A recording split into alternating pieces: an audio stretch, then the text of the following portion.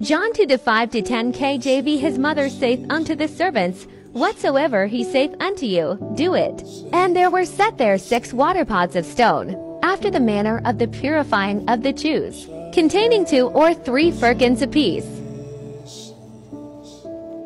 Showers of blessings we need. Mercy drops round us are falling. Jesus saith unto them, Fill the water pots with water. And they filled them up to the brim. And he saith unto them, Draw out now, and bear unto the governor of the feast. And they bare it. When the ruler of the feast had tasted the water that was made wine, and knew not whence it was, There shall be seasons refreshing, sent from the Savior above. Hallelujah. Thank you, my brethren. God bless you. Showers of blessings. Showers of blessings we need. Mercy drops round us are falling, but for the showers we plead. There shall be but the servants which drew the water knew. The governor of the feast called the bridegroom, and saith unto him, Every man at the beginning doth set forth good wine. And when men have well drunk, then that which is worse. But thou hast kept the good wine until now. we call, hallelujah, showers of blessings, showers of blessings we need. Mercy drops round us are falling,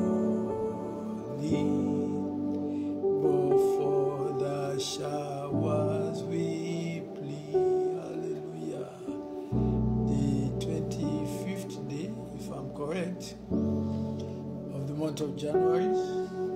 It is interesting to know that only very small, insignificant people are aware of the times we are in today. All the indices on the ground and activities of the operators of the kingdom of darkness are confirming the end of times are here, while they are preparing. And He will preserve your lives in the name of Jesus. He will keep you safe in your going out, in your coming in. You shall be blessed. And whatever you lay your hands on, because you have honored Him this afternoon for coming for this meeting, God will bless it in Jesus' name. Thank you for coming. I appreciate you. Even God appreciates you even much more than I do. Because He's the one that invited you, not me. I always tell you that I am too small to invite you. Even TikTok is too small to invite you. They are doing their job, excellent job. Big time for the Great Tribulation. Them, but God directly is the one that invited you through TikTok. Hallelujah. So if He has invited you and you have honored Him, He also will honor you. And He will bless you abundantly above and beyond your imagination. In Jesus' name. Let us pray. Our Father and our God, we bless your holy name. We thank you for this beautiful day, the 25th day of the month of January. The sleepy nature and unconsciousness of the Christian body is not in good stead. As in the above scriptures, the mother of Jesus told the servants, Whatever he tells you to do, do it, which means don't question him. You have given us victories over all plans and programs of devils and demons and their human agents. And the victories you have given to us, they are permanent because it's you. Thank you, Father. We appreciate you. Take over this meeting. We commit it into your hands. Have your way in this meeting. Speak through my mouth, and I receive receptive hearts for your people this afternoon to hear your word, and that their lives will be restored, will be made manifested for greater manifestation in Jesus' name. Deuteronomy 1:39-40 KJV. Moreover, your little ones, which he said should be a prey, and your children, which in that day had no knowledge between good and evil, they shall go in thither, and unto them will I give it, and they shall possess it. Amen. The topic we are speaking this afternoon is very like we have written it on the system. Your life can be extremely blissful. Your life, the life you are living today, I don't know state of situation your life is, how sweet it is, or the challenges you are facing, it doesn't matter. If your life right now is very sweet, it can become sweeter. But as for you, turn you, and take your journey into the wilderness by the way of the Red Sea. In the evil days we are in today, anyone who refuses to get knowledge and obey the instructions thereof will have to turn back into the wilderness by the way of the Red Sea. Interacting, we are associating with a God that is a God of fullness. He said, I wish abundantly that you may prosper and be in health, even as thy soul prosper. That he has come to give you life even more abundantly. You are expecting your life to be led in a particular fashion. He said, don't worry, your life will be led in that fashion, but even higher and better than what you are thinking, above and beyond your imagination. So You remember what happened to them. Their carcasses were strewn all over the wilderness. History is about to repeat itself, and I pray you will not be a victim. Joshua 5:4-6 KJV, and this is the cause why Joshua did circumcise. Isn't it important that we must know this God? What kind of God is he? What is his pedigree? What is his resume?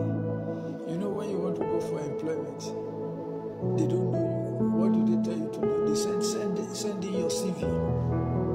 Your CV, send it to us. So they look at your resume and see, okay, does this resume fit into what? All the people that came out of Egypt that were males, even all the men of war, died in the wilderness, by the way, after they came out of Egypt. Now all the people that came out were circumcised. Look at the best ones that are best suited for the interest of the company you are applying to. That's when they now look at your phone number or your email and send you a message. Can you come in for interview? At least they have an idea of who you are. Then when you now go for the interview, they now begin to question you about either the job, about your life, about your experience. But all the people that were born in the wilderness, by the way, as they came forth out of Egypt, them they had not circumcised. They already have an idea who is coming to occupy such and such positions. They already have an idea. So if you are going to have a relationship with this kind of God we are talking about, isn't it high time you at least get to know him? For the children of Israel walked 40 years in the wilderness, till all the people that were men of war, which came out of Egypt, were consumed, because they obeyed not the voice of the Lord. On TikTok, I talked about newlyweds.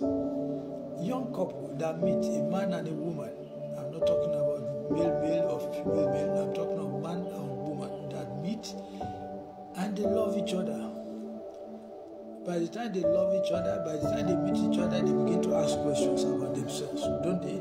Oh, I love you, I love you, I love you. You are beautiful, you are nice. What's your name? Where do you live? What kind of job do you do? And to whom the Lord sware that he would not shew them the land, which the Lord sware unto their fathers that he would give us, a land that floweth with milk and honey. The wilderness of life is majorly for the disobedient ones, and the adversaries love them in that position. Feelings they have towards that individual, whether male or female. Oh, yes, he's come from a rich family. Oh, his family is not too rich, but he has good pedigree, he has good education, background, he has a good job, he has, they begin to probe. Then by the time they now say, okay, let's go and get married, they are no longer strangers to themselves. They probably would have known their families would have introduced themselves to themselves. There are spiritual and physical wilderness. None of it is desirable in these last days. If you don't want to be consigned to the wilderness, where the enemy will have a full sway over you, simply obey his commandments. And ultimately they find an appointed time for the marriage. They fix a date. Because from the search and information that they have concerning themselves, they are satisfied. Hallelujah. Then the family, both families now give a nod and say, go ahead and yes, we have him as our son-in-law, or we have her as our daughter-in-law. We love her. She's nice. She's this. Then they fix dates. If human beings are doing that to themselves, shouldn't you try and know this God you are serving? And your defense will be offensive against the adversary, keeping them in darkness where they belong. Do have a peaceful weekend. AOD. If you don't know him, then you are not in a relationship with him. If you don't know him, and he himself doesn't even know you too, it's a synergy relationship, symbiotic. It's synergy. God must know you. You also must know him. That's what I want to read for you in the book of Nahum, chapter 1 from verse 2 to 9. Give you an idea of the pedigree of the kind of God we are talking about. So when you now put your faith and trust in him, you go to sleep. When challenges come and he says, don't worry, it's a done deal for you, you go to sleep. You don't even worry a hoot anymore. But before you get to that level, you must know him. And when I have a topic like your life can be blissful, who is going to make that life blissful despite the challenges you are facing right now? Right now, so many people's lives are looking very bleak, very unpromising. Like there's no future. Everything looks so dark, discouraging, everything on ground.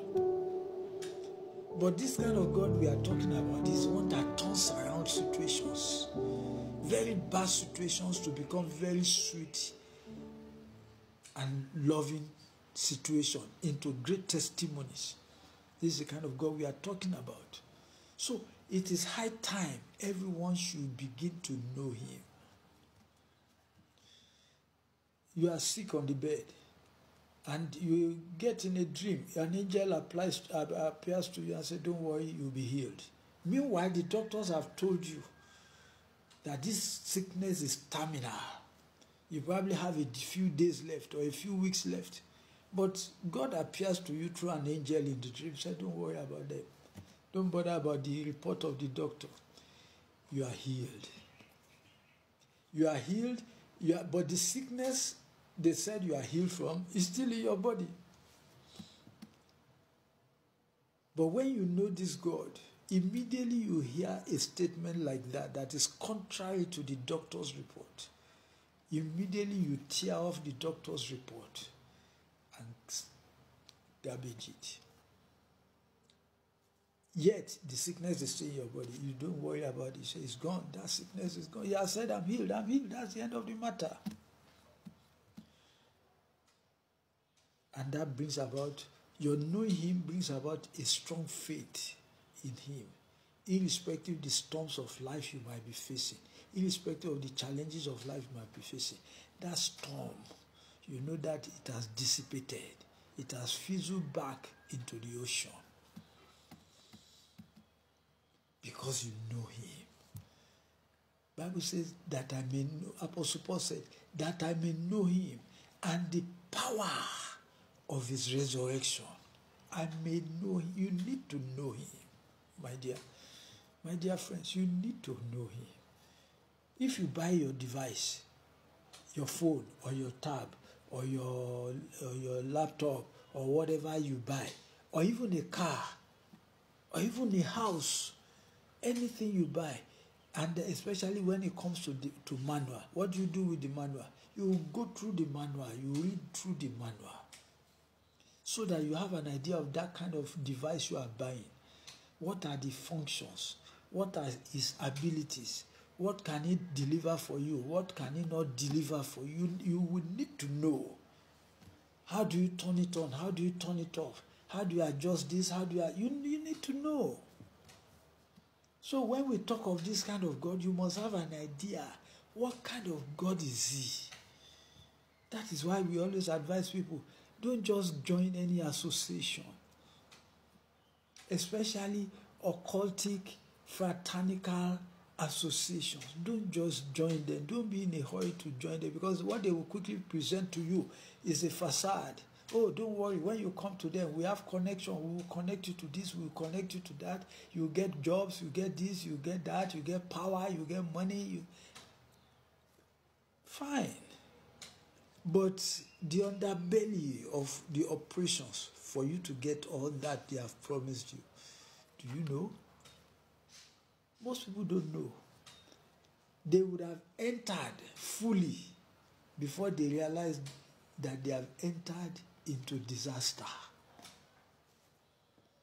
Into disaster. So before you join the association, find out. But unfortunately, most of them will not tell you when it's, of course, when it's of that kingdom association. The one of the kingdom of God is expressly written in the Bible about who this God is. I'm going to read it for you in a minute. But I'm giving you a preamble of why I am reading this passage to you. So you need to know the pilot that is taking you from one side of the continent to another continent that will take hours non-stop. You think he will arrive at the airport the same time you are arriving at the airport for him to just start the plane and just go and just take off in the air? No. He would have been there hours before you arrive and make preparations and do a roadmap of their journey from where they are to their destination. They would have mapped it out from that point of takeoff to landing. They would have done the map, they would have done the route, they would have done everything.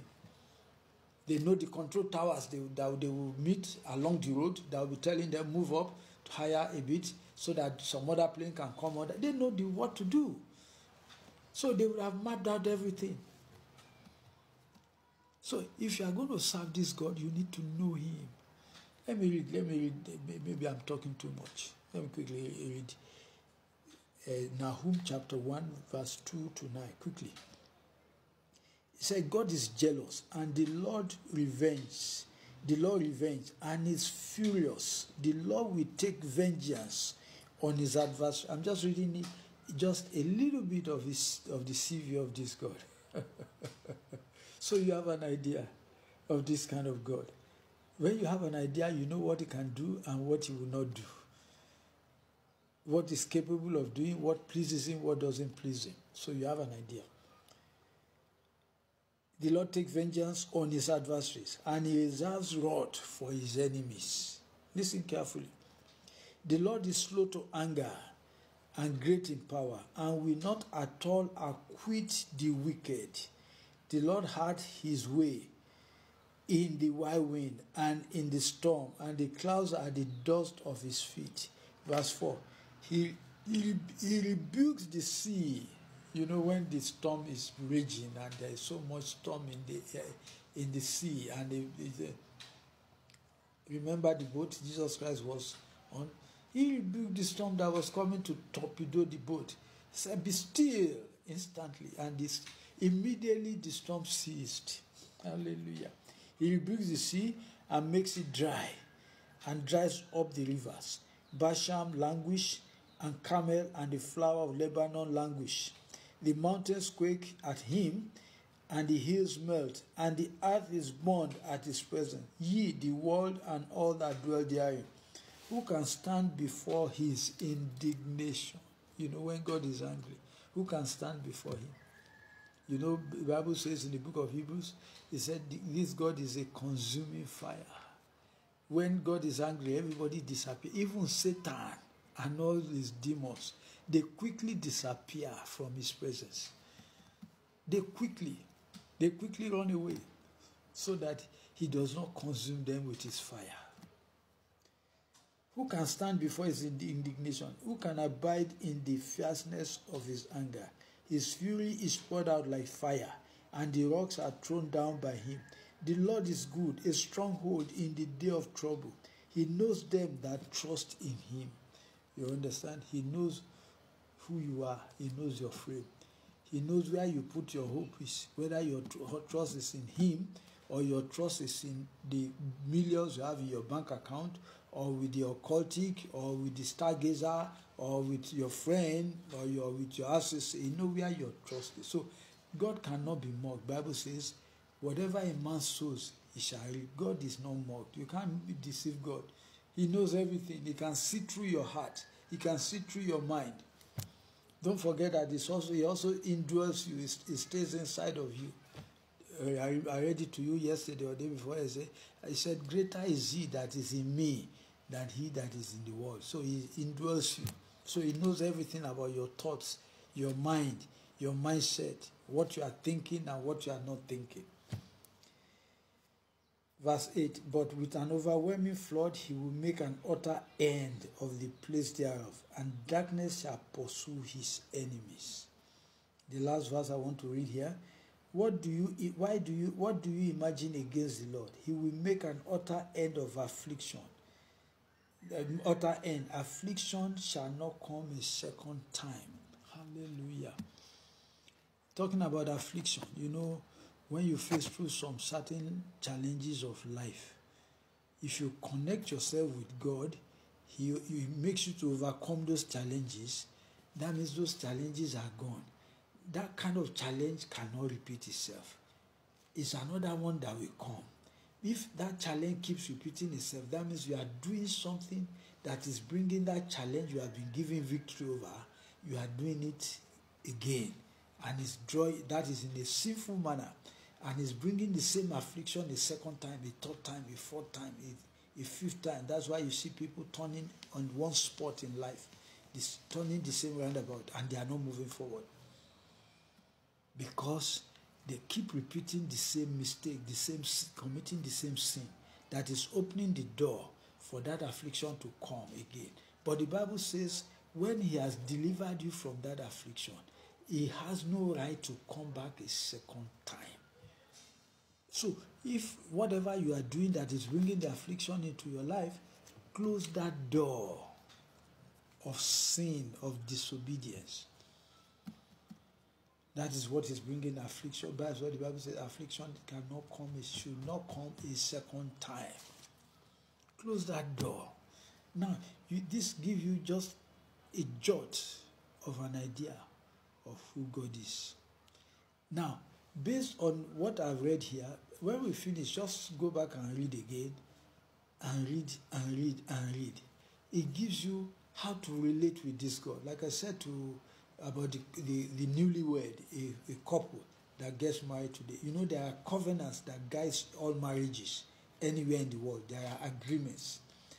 If you do this, I'll do that. If you respect me, I will respect you. If you honor me, I will honor you. If you love me, I will love you. But if somebody is loving and the other one is hating, if somebody is kind and the other one is cruel, that kind of relationship cannot stand. Somebody is breaking the covenant, the agreement. Sooner than later, that relationship will break down. But when they both adhere or abide by the covenants over that marriage, the marriage will be blissful. The marriage will be successful. It does not preclude challenges from coming. Challenges will surely come. No doubt about that. Challenges will come, and it does come to any couple, anywhere in the world. But when they abide by the covenants, by the agreement, by the commands that guides a successful marriage, the marriage will stand. It's the same thing with God. A relationship with God. Remember, even the Bible describes Jesus Christ as the bride. We are the bride. He is the bridegroom. He describes us as the bride, the wife of the bridegroom. Jesus Christ is the husbandman. So there are covenants between us and God himself and Jesus, and which we must abide by. When we abide by those covenants, by those agreements, by those commandments, there's no reason why life cannot be blissful. It is in the disobedience of that covenant It is in the reneging or not abiding by our own part of the covenant, by our own part of the agreement, that brings about distasteful lifestyle, distasteful experience in life. Oh, my life is just difficult. I don't know what's going on. I don't know what's going on. Check yourself. It's not God. Check yourself. Are you abiding by the agreement? Are you obeying his commandments? What does it say concerning where you are today? Are you supposed to be there? Are you supposed to be keeping company with this set of people? Are you supposed to be in association with this set of people? Are you supposed to be holding that kind of job you are holding? You call yourself a Christian, but you have a good job as a porn star. You are working in a pornographic shop.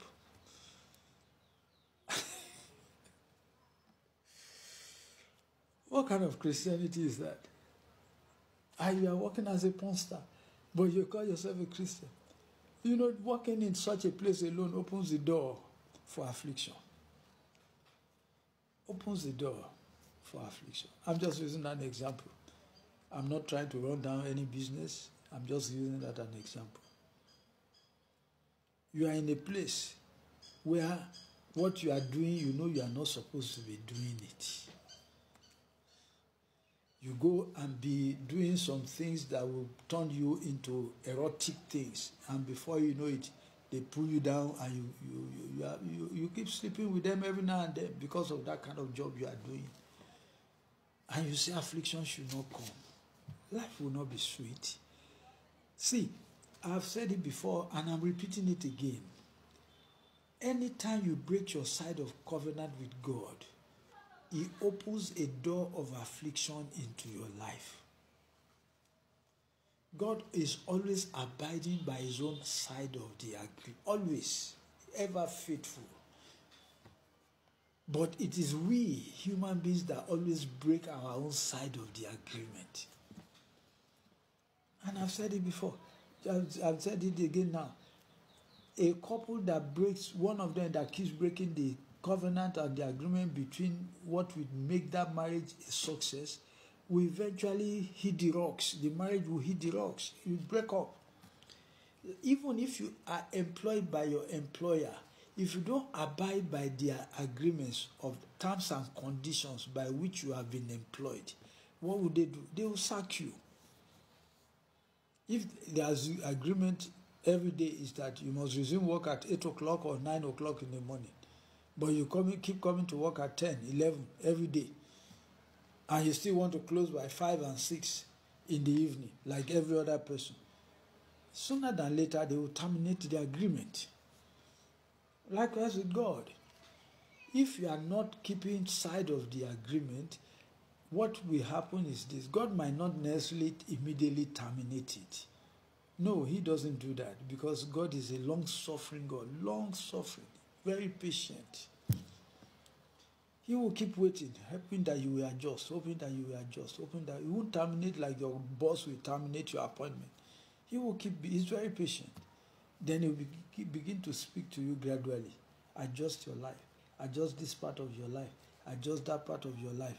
Just realign, rearrange yourself, re-examine yourself. He will keep opening your eyes of understanding. And if you are wise, you quickly begin to adjust. You quickly begin to adjust so that relationship can be exciting, can be fruitful, can be successful. And ultimately, that life of yours will be blissful. But if you keep breaking the agreement, now you now open the door for the enemy to encroach into your space. I've told you, anytime you sin against God, Addendum, kindly press the middle paragraph twice. It will stop for you to read. After reading, press. Once it will continue to the next page and repeat same till you finish reading. Thanks. If once it's not your wife or your husband, you go and begin to have sexual immorality, it's called fornication or adultery. You have opened the door very wide for the enemy to say, yes, I'm going to deal with this guy. It can come in form of sickness. It can come in form of adversity, challenges that you cannot easily surmount.